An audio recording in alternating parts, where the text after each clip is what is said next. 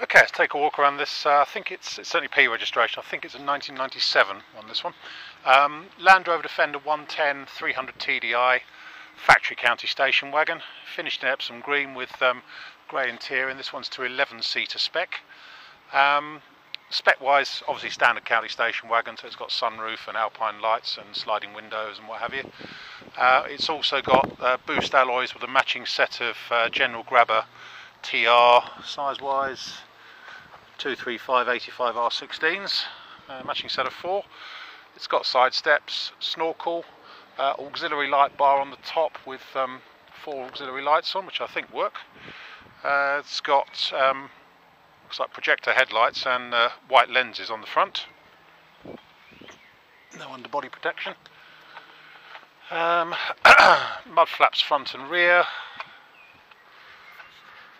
Adjustable tow pack. It's obviously had a roof rack on it at some point because the rear ladder is still on there, been cut away to show the number plate. Tailgate mounted spare wheel, and inside we've got centre cubby box. We've got a nice radio, JVC radio CD. Auxiliary plug on it. Doesn't seem to have. It's also fitted with a reversing camera just up there, so you can see when you're going back. Right, let's walk around and pick out some good bits and bad bits. Paintwork looks to be generally original, apart from perhaps around the tailgate area. So we've got 1 or 2 marks on it here and there and stuff, as you'd expect, but it's honest. A few bits of electrolytic reaction and paint loss just down underneath the headlights, and up here there's a mark in the lacquer here on the bonnet, another one there where the lacquer's come away, a few stone chips on the bonnet. The bonnet is actually a little bit orange peely, so probably that's been repainted. It's repainted at some point. Looking down the near side actually looks remarkably straight. Near side front wing, we've just got a couple of tiny sort of parking dinks just there and there in the barrel side. Tiny bit of touching in just there. Wheel arch is all good. Scuttle corners on both sides actually look pretty good. Bit of reaction coming up on the vent flaps, but this is all nice all round here. A-post all nice. Near side door, dent in the barrel side just there. Bit of reaction along the bottom edge of the door. Inside here, interior wise, seats are in good shape, apart from the driver's backrest is slightly sort of misformed there. It feels like the padding has split inside it. I guess with this mileage it's hardly surprising really, but otherwise in good shape. I think we've actually got a replacement seat if you really want it, for the driver's seat, I think in the same trim. Headlining is all nice. All the carpets in the front are all still in place, which is unusual, and everything's there. All the proper station wagon bits are all there. Near side door bottom, bit rusty, but a long way from needing repair or replacement. Tiny bit of movement in the hinge pin itself actually, rather than the door when you do that, so you flex the door. But a slightly worn hinge pin on the bottom there, but no more than that. In the near side rear door there's quite a few sort of depressions in the barrel side, one there, one there, one there and one there. A bit of reaction on the bottom edge and a bit of reaction down there as well.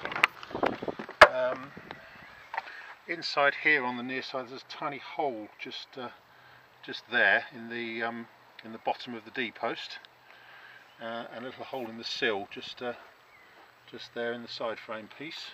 That's about it. Rusting up here as always, and bottom of the frame again is a bit corroded, but as I say, not in imminent need of repair or replacement. Still shuts nicely and everything. Near side rear wing, couple of bits of paint loss and reaction around here, otherwise looks okay. Rear cross members had quite extensive welding on its bottom edge by the look of it, but it all feels strong. And around the tow bar mounts and everything along the bottom, but it feels like it's been industrially welded, shall we say. Around the tail end, so I think it's had a bit of repainting work around here at some point. There's the usual marks, electrolytic reaction marks and stuff around here. In the back, slightly grubby carpet, but no more than that.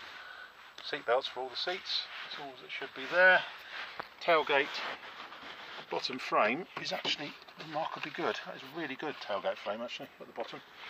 Slight, slightly damaged rear door card, but no more than that. Looking down the offside, getting a couple of depressions in the barrel sides. Actually looks really rather straight actually. Offside rear wing, bit of reaction and stuff around there and there, but that's it.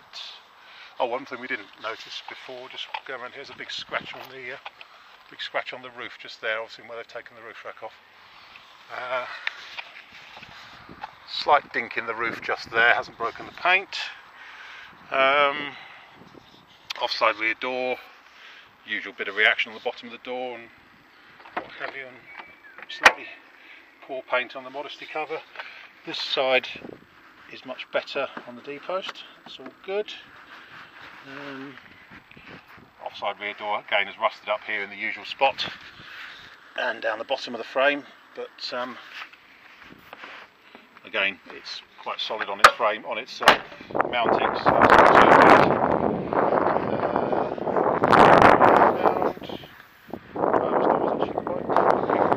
Paint bits and stuff on the front of the modesty cover down there. Offside front wing has got a dent just up here which goes underneath the checker plate. Something we didn't mention, it's got a checker plate on the wing tops. That all looks quite good there. Scuttle corners on the offside here is spot on, very nice. Inside here on the driver's side, as I say, the driver's seat, the backrest is a bit worn and there's a tiny split just there in the backrest. Driver's door frame at the bottom is poor just here, but along the bottom edge not too bad. And again, a bit of movement in the bottom hinge pin, but not in the door itself, so the door is actually quite well supported on its front corners. That's about it, I think. Yeah, I think that's it. My name's Simon. You can reach me in the office on 0118 907 1495. Or you can go to our website, which is www.motodrome.co.uk for any further information. We take part exchanges, we take Visa and MasterCard, credit cards and debit cards, with a 2% surcharge for credit cards, and we can have it shipped or delivered anywhere you like in the world, obviously at a cost. That's about it. End.